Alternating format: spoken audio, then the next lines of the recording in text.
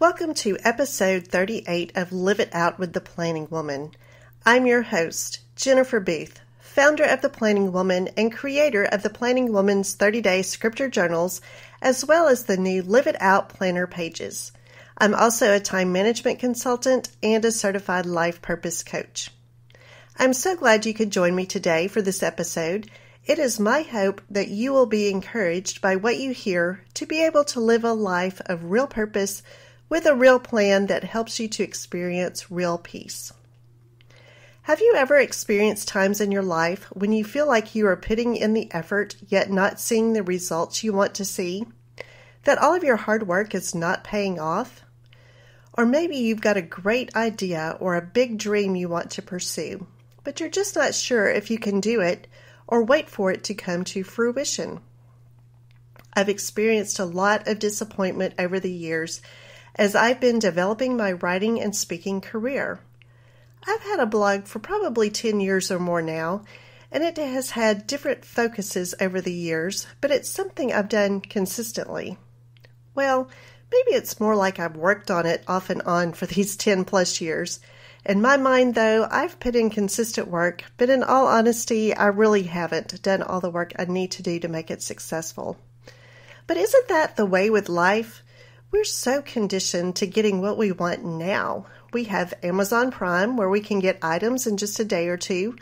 We can order our groceries online, then go pick them up without making the effort to find them ourselves in the store. Or we post things on social media and keep checking back every few minutes to see if we've received any likes or comments. Surely I'm not the only one that does this. I've had on my heart for years the desire to help women. That has played out in different ways over the years. Right now, I believe God has firmly planted me in the Planning Woman platform to help women discover their purpose, help them develop good time management skills, and point them to true peace. I've been disappointed because I feel like I've invested a lot of time and a whole lot of money over the last year and a half trying to grow this platform and connect with more women. While I've seen some good growth and results, it's nowhere near what I've envisioned. I've released products and resources that I thought would help women, but they've not been as widely received as I had hoped they'd be. As I said a minute ago, I have assessed my work and I realized that I have not put all the effort I need to in it to see the results I want. It feels like I have sometimes, but in reality, I haven't.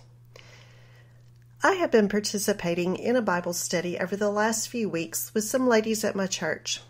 In our lesson just a couple of weeks ago, we read Psalm 1. When we got to verse 3, it was as if a light went on in my head, and I could hear God saying, "This is for you. Pay attention." Verse 3 says, "He is like a tree planted by streams of water that yields fruit in its season, and its leaf does not wither. In all that he does, he prospers." Now, I'm not one to intentionally take verses out of context, so let me explain how this verse fits into this psalm. Psalm 1 is talking about the life of someone who follows the ways of God, someone who delights in God's law and meditates on it day and night. And because of this single-minded devotion and being in a close relationship with God, this person is prosperous in what he or she does for the Lord. I don't read this as material prosperity necessarily. It could be, but I think it's more about the success we have in doing things that will bring glory to God. The phrase that caught my attention was yields fruit in its season. I began to think about all the work that I have been doing in relation to the Planning Woman. And while I still have a lot more I could and should be doing, I know that I do not need to get discouraged because the fruit from this platform has a season where it will ripen. It may be a few months from now, or even another year or two. But if I'm tuned into God and seek His ways and His will, I am confident that this platform will bear fruit. I am looking at the Planning Woman platform as the tree God has given me to tend and grow and flourish. And I'm sure God has given you a tree to tend as well. I have been mulling over this verse in Psalms ever since it caught my attention. And I've been thinking about what it means to do the work now so that the tree God has given me to tend will bear fruit in its season. Now, I'm not a gardener at all, not at all. In fact, I tend to neglect my plants because I'm not good at remembering to water them. However, I want to walk through some steps that I think we can take to do the work to tend whatever tree God has given us so that we will see it bear fruit in its season. Okay, step 1 is to prepare the ground.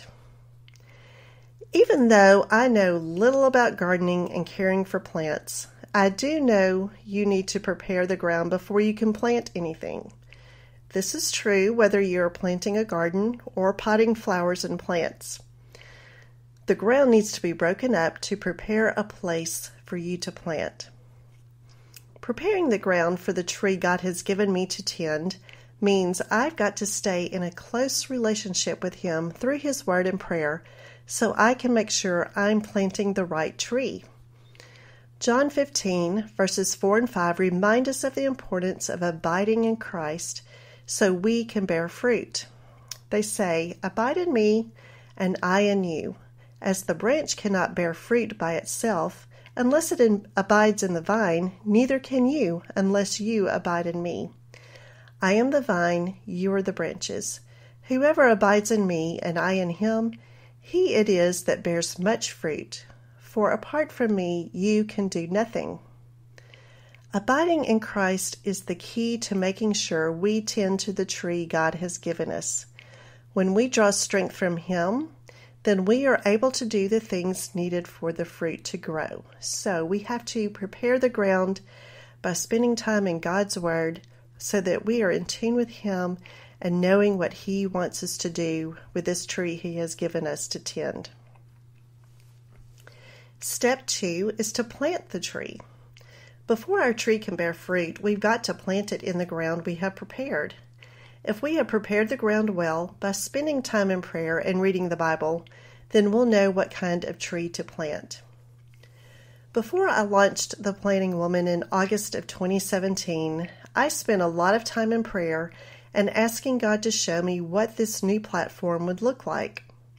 During this time of searching, I realized what I was most passionate about and what I had already spent a lot of time researching and learning about. It was clear that helping women discover their purpose, develop good time management skills, and pointing them to real peace were topics that were best suited for me. Thus, the Planting Woman platform was born. Maybe you're in a season where you're not sure what God is calling you to tend.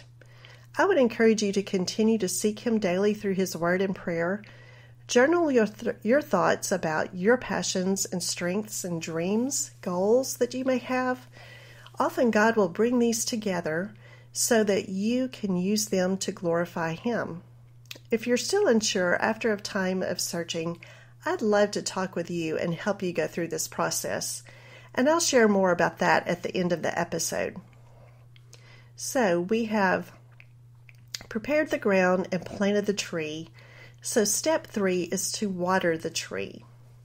Once you planted the tree, then you need to water it. Trees need water to grow and sustain life. Now, as I've said, I do not know much about gardening or planting things, especially trees. Maybe I know a little bit about some plants, but I don't know anything about trees. So I turned to the Arbor Day Foundation website to find out how often you should water a tree. Obviously, it needs to be watered well when you first plant it. Then, for the first 2 years, the new tree is expending a lot of energy developing roots. During the first couple of summers of its life, it will have a hard time coping with the heat and possible drought conditions. So, the tree needs to be watered consistently. The Arbor Day Foundation suggests covering the soil with wood chip mulch. This helps the water cling to the soil and provides the deep watering that goes to the roots of the tree. After the first couple of years, the tree's roots are established and it can hold its own in any kind of condition. the need for watering all the time is not as great.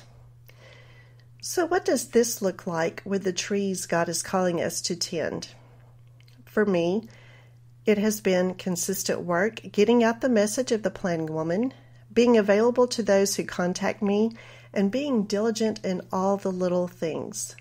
Setting up a root system, so to speak, that will allow for a good foundation for that platform.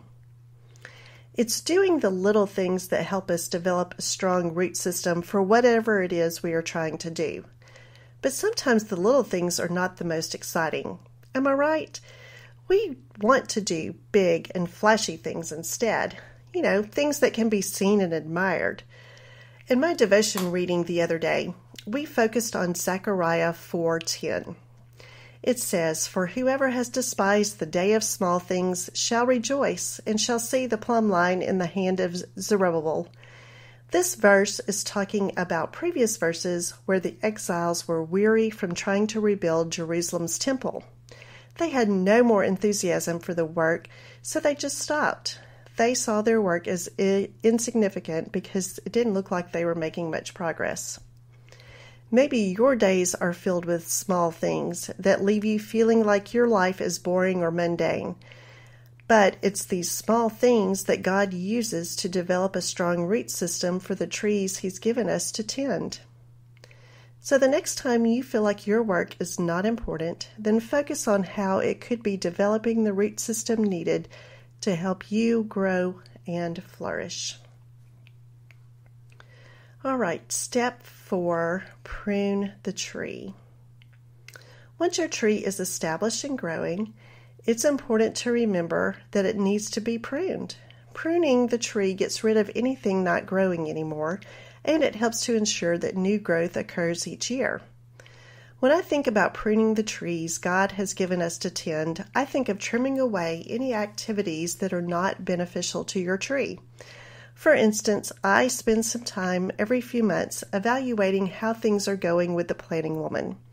I look over the activities I'm doing to see if they're still beneficial to the platform.